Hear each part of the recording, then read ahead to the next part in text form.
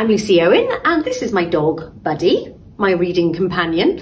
I've written a book called The Sea House. Now, I absolutely love reading. I love how books can transport you anywhere in the world, into different worlds, how you get to meet different characters, different people, how you get to learn about different things, how you get to learn about yourself and about other people. I remember reading from quite a young age. I used to love Enid Blyton books. I don't know whether you've ever read any of her books.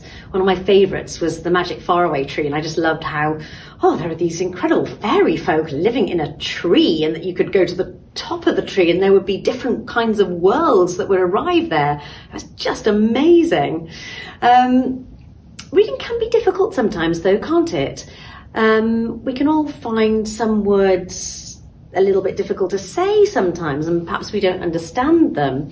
I actually read for a living now. I read the news for the BBC, and sometimes even I come across words, even now, that I don't quite know how to say, and sometimes I don't understand them. So what I've learned to do is just to ask, and that's okay, because we all sometimes find things that we don't understand. And that's okay, because you ask and that's how you learn. So never be afraid to do that. It's okay. I still do it. The other thing I would say about reading is that the key to really enjoying it is to find things that you love. And we all like different things. We all like different kinds of stories, don't we? You might like mysteries, you might like fairy tales, you might like adventure stories. But I think the key is to find the kind of thing that really interests you, and to find books that fit the bill, and to find authors that you like as well. Perhaps you like authors that write in a funny way or in a mysterious way, but just find what you really love, and that will make reading really fun, because that's what it's all about, enjoying it and having fun. Isn't it, buds? Yes. The Sea House was inspired by a holiday that I went to an island called Barbados in the Caribbean. It's a lovely sunny island with beautiful golden sandy beaches and palm trees and beautiful turquoise sea. And I remember snorkeling in the ocean, and I was just absolutely amazed that beneath the surface of the sea there were these incredible fish and beautiful coral. It was this whole world. It was just amazing, and I just thought, right, I really, really want to write about this, because I want to celebrate our incredible oceans. I mean, look at that behind me. Even on a grey day, it's beautiful. So I really wanted to celebrate our incredible seas and the wonderful creatures that live in them, because I also wanted to inspire a love, I hope, of our seas, and a realisation about how special they are and how important it is for us to do what we can to protect them too. You've probably heard a lot about the plastic pollution in our seas. So I hoped that by writing a celebration of the incredible fish and creatures that live in our seas, it might help us all think about what we can all do to protect our oceans for the future. And we can all play a part in that. So yes, I wanted us all to think about that when we read the book. It was also inspired by an experience that I had. Coral, the girl in the book, loses both her parents, and I lost my dad when I was a teenager. He died, and so the book is also about dealing with grief and sadness and how we can overcome that. For Coral, it's through friendship. She has amazing friendships with these wonderful creatures in the book, and that helps her get over this dark sadness that she has inside her. And I think we've all experienced some kind of sadness at one time or another, not necessarily losing a parent or family member or a pet, but I think we've all felt sad at some point, haven't we? So this book is about how I believe friendship can really help us through those sad times. And so the book is, I hope, about a love of the sea. It's also about the power of friendship. I'd like to tell you about two of my favourite characters in the book. The first is a teeny tiny sparkly little blue fish called Fabulous, and I actually saw a fish just like her when I was snorkeling on that holiday that I told you about, and I just could not believe that there was a fish this bright and sparkly in our oceans. I was absolutely amazed when I saw it. So as soon as I got home, I started Googling about it, and I discovered that this fish is called a damselfish, and when the fishes are young, they're really super bright and sparkly, and as they grow older, they lose their sparkle a bit. So I really wanted to include this fish as a main character in the story because it was just so incredible. The name for the fish also came from an actual real person. When I was on that holiday, I was walking along the beach, and on this island, lots of the local people sell mangoes on the beach, and a guy came up to me and he said, "Oh, do you want to buy some mangoes?" And we just got chatting, and I said, "Oh, it's really lovely to meet you, and what's your name?" And he said, "I'm Fabulous." And I was like, oh, that's the best name ever. So Fabulous really is a proper tropical Caribbean character. She's a great character in the book. She's so fun. That's what I love about her. She's tiny, super sparkly, but super brave. Even though she's small, she's full of courage. She's so brave. In fact, at one point, she even risks her life to save her best friend Coral. So she's courageous, brave, really loyal, a really great friend, someone you would really want on your side.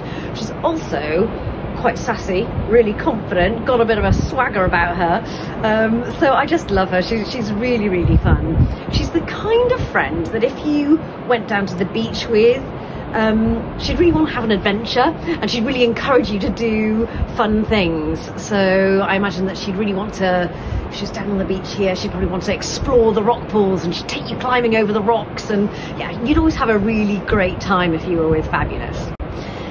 My other favourite character in the book is a sea turtle called Ramon, and this was also inspired by an experience I had. When I was out in the ocean, I actually swam with turtles, and they were swimming really close to me, and I actually reached out and I touched the turtle's shell and felt it. Absolutely amazing. And again, that inspired me to find out a little bit more about turtles. And I put some fish facts actually in the back of the book, and I discovered that sea turtles are some of the oldest creatures on this earth. Turtle fossils have been found that are 150 million years old. And just to give you some perspective on this, dinosaurs became extinct 65 million years ago. So that just gives you some perspective, doesn't it? They're as old as the dinosaurs, probably even older. So that just amazed me, that they're these incredible creatures that are still with us today.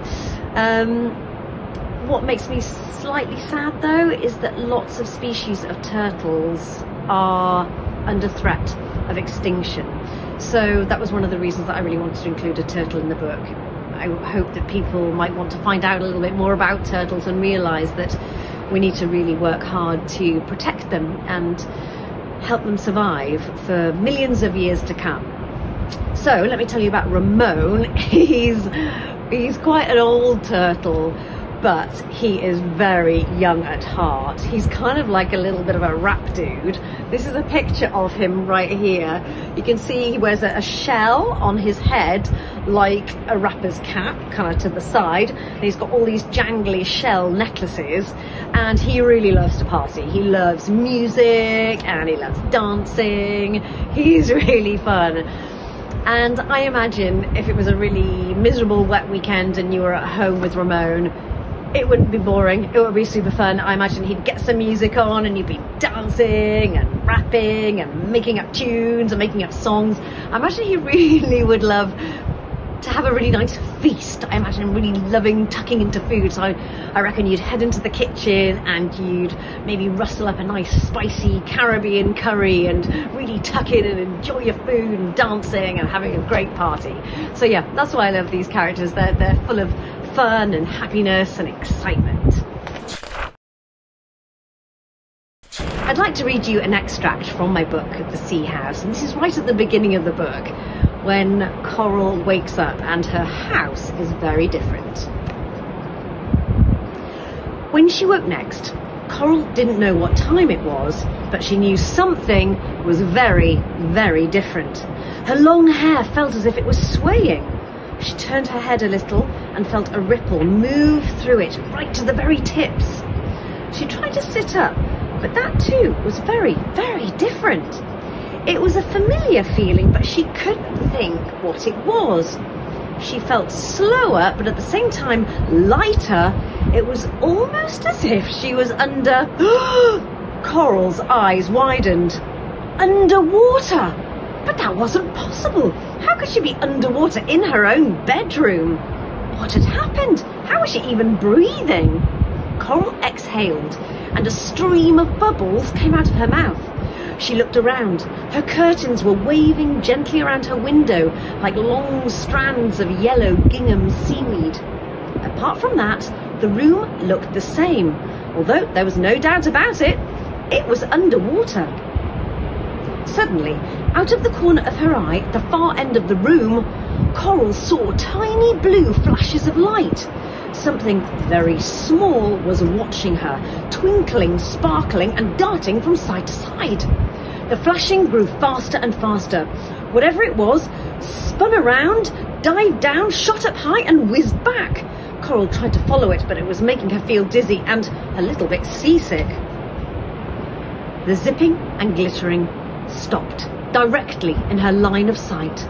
This glimmering little thing was looking straight at her. It started to quiver, throwing shimmering jets of light around the bedroom like a sparkling diamond. Then it drew itself up and zoomed at top speed straight at her. Coral froze. She braced herself for the worst. Something was attacking her and she had no idea what to do. Her bedroom was underwater and now some sort of weird alien sea being was whooshing right for her. She sat still, screwed her eyes tight shut and braced herself, ready to take whatever was coming. She waited. Nothing. She waited a little longer. Still, nothing. Coral didn't quite have the courage to open her eyes. She could sense something very close. She felt slight stirrings in the water in front of her face, but somehow she knew she didn't need to be afraid. Slowly, she opened one eye and then the other. What she saw was totally and utterly unexpected. Hovering right in front of Coral's face was the tiniest, most exquisite little fish she had ever seen. Its excited, trembling body was a dark, velvety blue-black, covered with glittering spots that seemed to shimmer with a life of their own.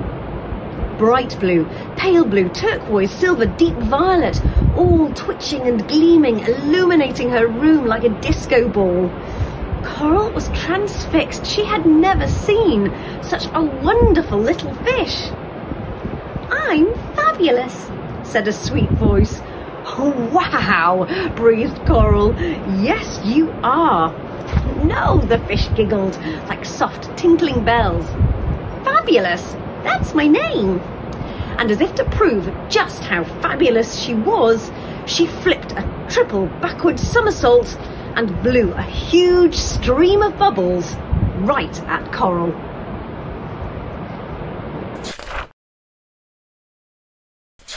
I have two challenges for you. Now, Coral wakes up in her house and it's been magically transformed into this incredible underwater sea world.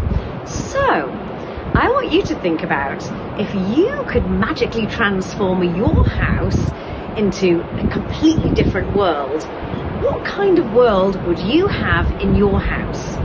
There could be be absolutely anything. Perhaps your house would be transformed into a jungle and you'd have wild animals roaming around it.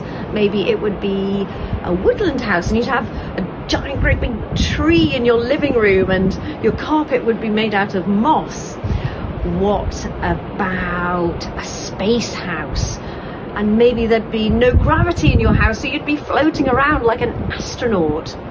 For me, I think I would have, maybe a fairground house, and there'd be loads of fairground rides in my house. Maybe my stairs would be like a helter-skelter, or would it be a chocolate house and all my furniture would be made out of chocolate and I could just literally eat my sofa. Anyway, have a think about what you would like your house to be, what magical world you would create, and maybe think about all the different things that you could do in there and describe it. Hope you have fun doing that. Another challenge, you know, I told you about how I put fish facts in the back of the book because I was so amazed by our incredible seas and the incredible creatures that live in them. Well, why don't you think about a sea creature that really interests you? It could be absolutely anything. It could be, I don't know, a shark or a dolphin or a jellyfish. Absolutely anything. I want you to think about a sea creature that you find interesting. Find out 3 facts about that sea creature and then maybe create your own character around it. So give that creature a name.